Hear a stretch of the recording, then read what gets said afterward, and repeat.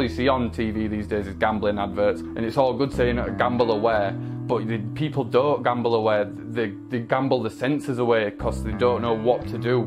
People lose their houses, people lose their jobs over gambling.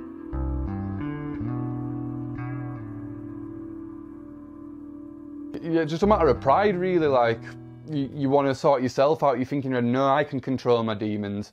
I can get past this. Not that you can, that you should be able to. But a lot of people secretly suffer in silence, and then they end up doing something daft.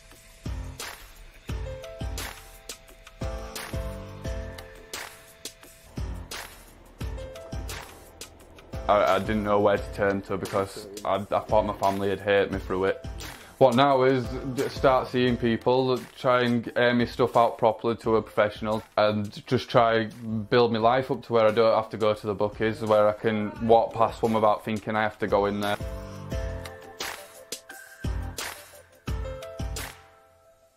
Just when I'm about 15, because I've been able to get into them from then.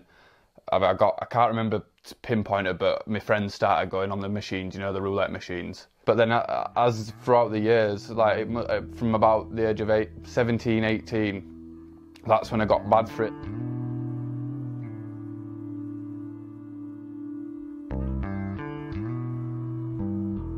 Yesterday, I lost £210. That were all the money to my name. And I only went in with the intention of putting a fiver in. And then I was down to like my last 40 quid, and I thought I'm going to have to try it here just for the possibility, because I owed money out to my family for bills and stuff like that.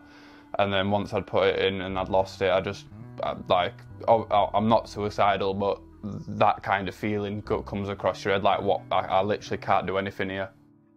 The thing is with where I was living in Huddersfield, it's got something like 20 bookies in 1 square mile. Like yesterday, I had no intention of going to the bookies, but I had to go catch a bus home from the town centre, and there's a bookies in the bus station. And people think, oh, just stop. But sometimes I physically can't stop myself from putting it in, like I'll be shaking and sweating and all types of weird tics. But I just can't stop myself from doing it at times. I'm 21, I work, and I still don't have anything. It's a horrible cycle because it destroys everyone that you touch. It's like a cancer that grows and grows, and it makes everything worse. I would literally probably be dead right now if I didn't have a decent family behind me.